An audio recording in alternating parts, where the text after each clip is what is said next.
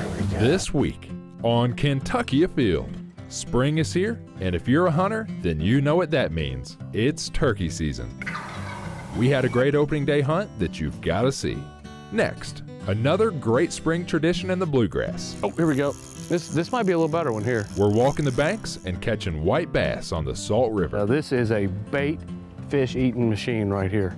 Then, we aren't the only ones that are getting out and being more active. Find out what you need to know to be bear aware. It's all next on Kentucky Afield. Such a pretty fish. Beautiful. This pond is plumb loaded with frogs. They're everywhere in here.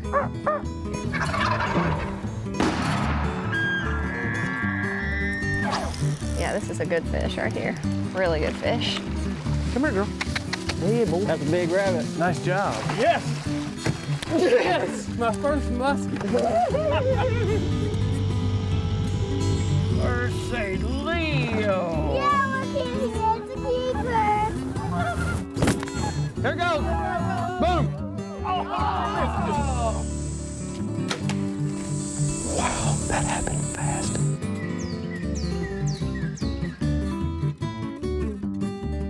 Hello, and welcome to Kentucky Afield. I'm your host, Chad Miles. Join us as we journey the Commonwealth in search of outdoor adventure. The 2019 spring turkey season came with great weather, and it brought tons of excitement. But to be successful, sometimes the name of the game is patience.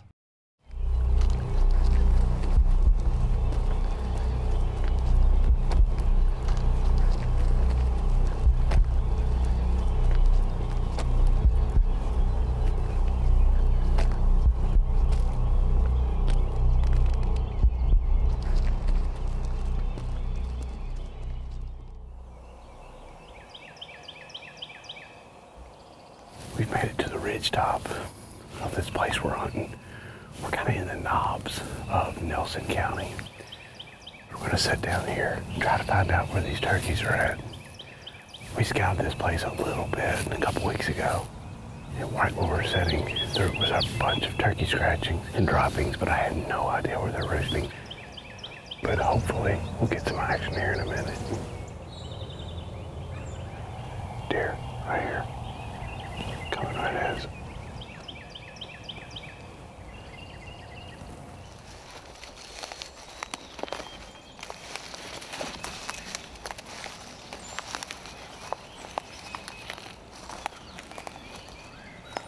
The hen right there.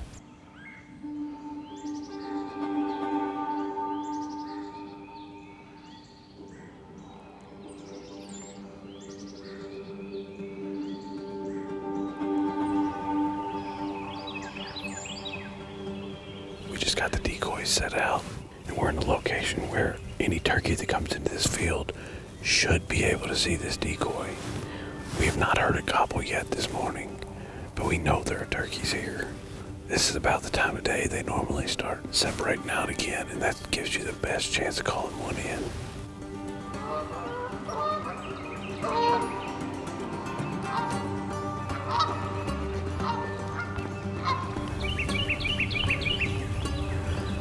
We got a turkey straight across the field, probably 150 yards. Here comes another one. We got two turkeys. These look like jakes. They're coming straight out in the field right here. Here comes another one. A third turkey just came into the field.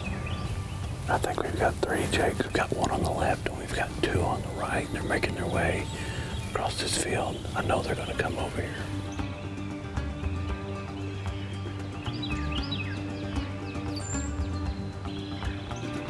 Here comes another turkey. Looks to me like we've got three jakes in a hen. Here they come, right here, coming right at us. I've got two jakes in range right now. Let's let this play out and see what happens. They're curious.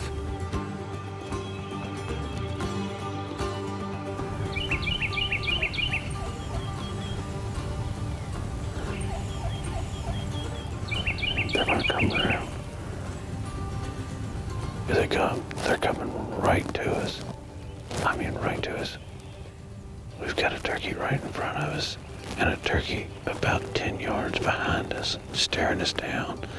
We're actually in between the turkeys and the decoy.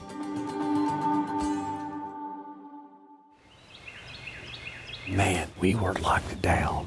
We had 2 jakes, decided to pass. But that's awesome. That's why you come out. The close encounters are super, super exciting. There's a coyote all the way in the far corner. Coming out there in the field right there.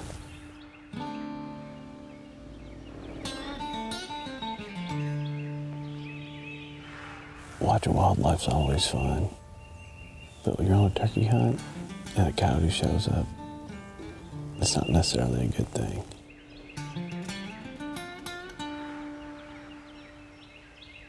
That coyote just caught something, a mouse or something.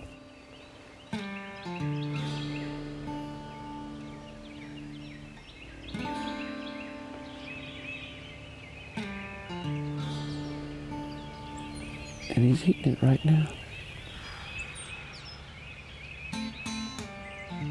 Not paying much attention to our decoys. I think it's because he's got a full belly.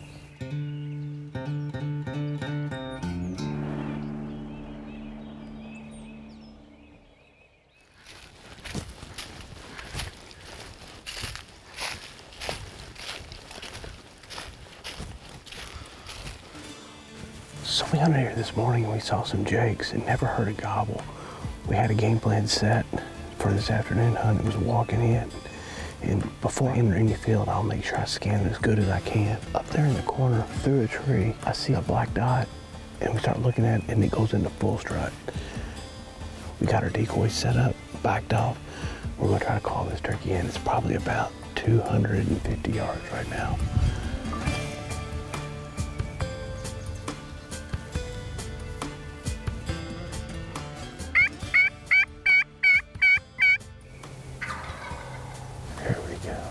Finally got this gobbler to sound off. First gobbler we've heard yet. Hopefully we can get it to come to us. Problem is, a hen has popped out on the other side of the field, so we got a little competition from the real thing. We gotta hope our decoy and our calling sounds a little better than that hen right there.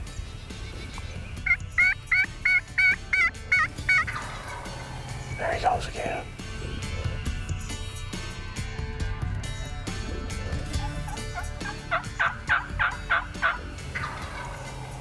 He's gobbling like crazy, but I really don't think he's interested in that hen. He's paying more attention to us.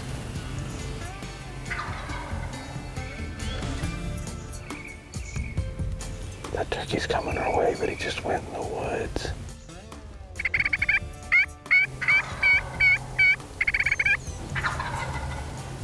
Here he is, right here. Now he's coming to the right. He's up there. He's about 100 out right now.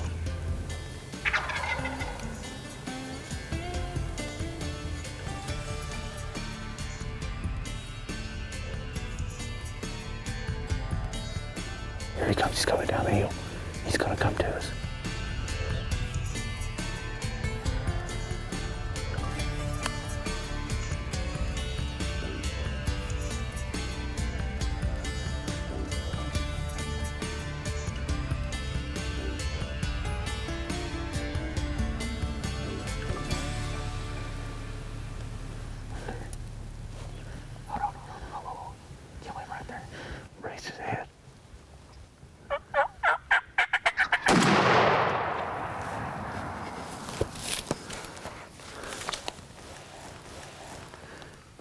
Wow, this was the craziest hunt. It took more patience than maybe any turkey hunt I've been on.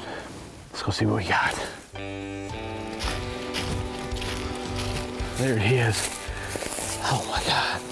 I tell you what, beautiful bird. Got a big thick beard on it. Some pretty impressive hooks on it too. Such an awesome hunt. Really, really excited to be able to get this bird, because this was a solid 3 hours of watching this bird work. And lo and behold, he wasn't coming through this field. This bird decided it was going to come in and sneak in and get a better look at that Jake decoy through the woods, and that's exactly what he did.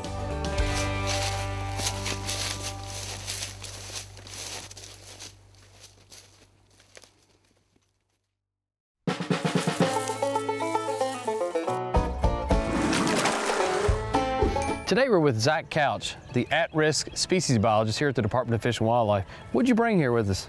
Today we've got a northern slimy salamander. Are these pretty common here in the state of Kentucky? They are. They're probably one of our more common salamanders that we have in the state, as long as you're east of Barkley Lake. I've seen quite a few lures exactly like this. I'm assuming fish eat these? Well, this is actually a completely terrestrial species. Okay. It never gets either as an egg, larvae, or adult. It never comes in contact with water. It's found a lot of times under rotten logs or some real wet leaves, stuff like that out in the woods. So tell me something interesting about this particular species. Well, it's called a slimy salamander for a reason. It exudes this stuff, and you can see it on my hand here. It kind of sticks to your hand, and it's a predator defense. So if something tries to eat it, this thing kind of gums it up. Essentially, it's not really very palatable, and most of the time, whatever's trying to eat it will spit it out. We also have lizards here in the state of Kentucky. What's the difference between a salamander and a lizard? Well, the easiest way to do it is look at its skin. If it's real shiny, slick skin like this, it needs to stay wet. It's a salamander. If it's got scales, then it's a lizard. Okay. You know, and sometimes you got salamanders and lizards in the same area, so you really got to kind of look at one to tell what it is, right? Yeah, salamanders, just from the fact that they've got that real slick skin on them, you'll usually find those in wetter areas, whereas a lizard will be more in a dry upland area. Okay. Is this a good indicator for overall health of the environment if you have good salamander populations? Yep, absolutely. Salamanders are pretty intolerant to a lot of disturbance, so if you have a good mature forest that's got a lot of leaf litter underneath of it, some old dead decaying logs, you'll find you an abundance of salamanders. All right, fantastic. Well, thanks for bringing it out and showing it to us today. Absolutely, happy to. There are many ways to catch the white bass on their spring spawn runs here in Kentucky. The key is timing.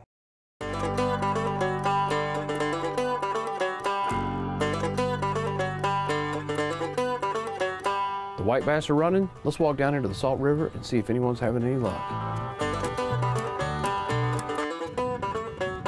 You got a black crappie on there, some white bass. Where are you from? Lawrenceburg. Lawrenceburg. What's your name? James Whitehouse. James Whitehouse. So I'll tell you what, there's nothing like getting down here in the spring and just walking the banks, because it is the best time of year to get out and fish. You're throwing a little pink Popeye, and that's how you're catching it. Last 2 days, only thing I've hit. It's really amazing because people have their techniques and the way they like to catch them, but you're catching them up, you're probably drifting about 2 feet below or 3 feet, something like that.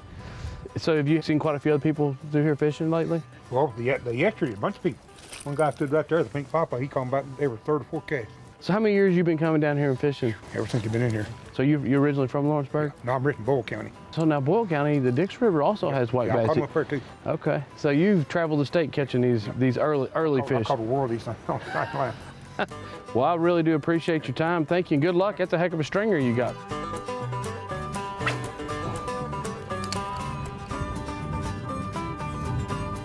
Saw guy.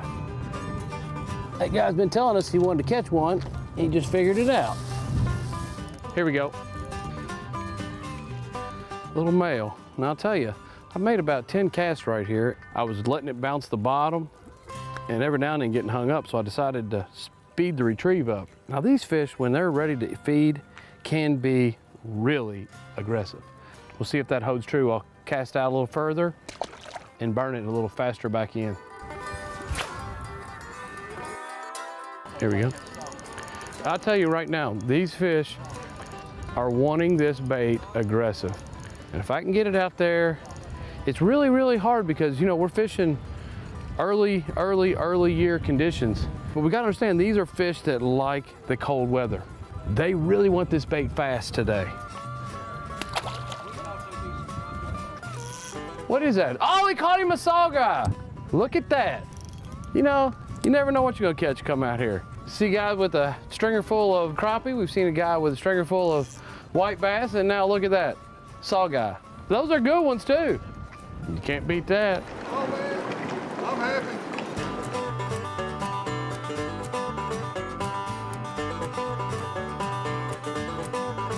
Oh, here we go. This might be a little better one here. Now I don't know what we've got, but this is not a white bass. Whatever we've got is not happy to be hooked. This is a white bass. Now. At first glance, I thought this was a white bass, but this is actually a hybrid. These fish are all moving up here kind of at the same time. Boy, that's a lot of fun. Taylor's Lake has a bunch of hybrids. They were put in here by the department many years ago to deal with the amount of bait, the fish that are in this lake. And this is a bait fish eating machine right here. I have got me a little honey hole all of a sudden. It's all about finding the pace and the speed that they want it. This is the third or fourth one I've caught this size. And what this is a male white bass. White bass, like a lot of other fish species, what they'll do is the males will show up first. So these males will run up this river stream, and when you start catching the smaller ones, typically you either need to go toward the main lake, try to catch the females, or fish that same spot in a few days after a hard rain. The bigger fish will show up. This is definitely a male white bass. This is the greatest thing about fishing in this river. You've got so much walk-in access. There's a boat ramp, you can run a boat right up in here. Or this might be the easiest and best way right here. You just jump in a kayak. They can pull that thing up anywhere on the bank that they want and catch a fish. It's a great way to go about it. You guys had any luck? I caught a little flathead earlier, but oh, really? We literally just got in. We ain't been on the water maybe 10 minutes. A flathead? Yeah. Wow. Off the crank or off the jerkbait. Never know.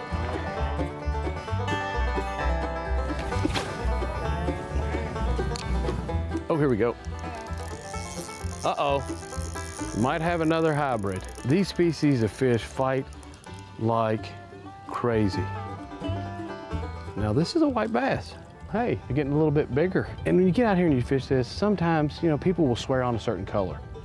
And for me, sometimes it does seem like certain colors maybe work better on certain days. I always tend to like white or this pearl color, and then I'll change up the head color. And for whatever reason, it seems like pink is what they're hitting today.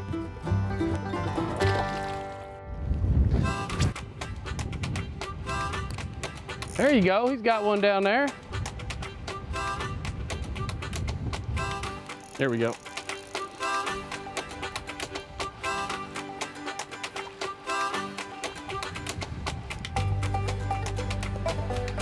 Same size fish. These are plenty big enough to clean and eat if you wanted to make a mess. To get that cast out there, you really need a rod and reel that will allow you to make long casts. This is a medium action with an extra fast tip, 7 foot 4 inches. And I sometimes even use a longer one. I'm throwing 4 to 6 pound test. I can't remember what's on there, but you really want to be able to rip real long cast. This bait here is only an 1/8 ounce. So making a cast right and get to the middle is really the most important part of this, is getting the bait out there where the fish are at.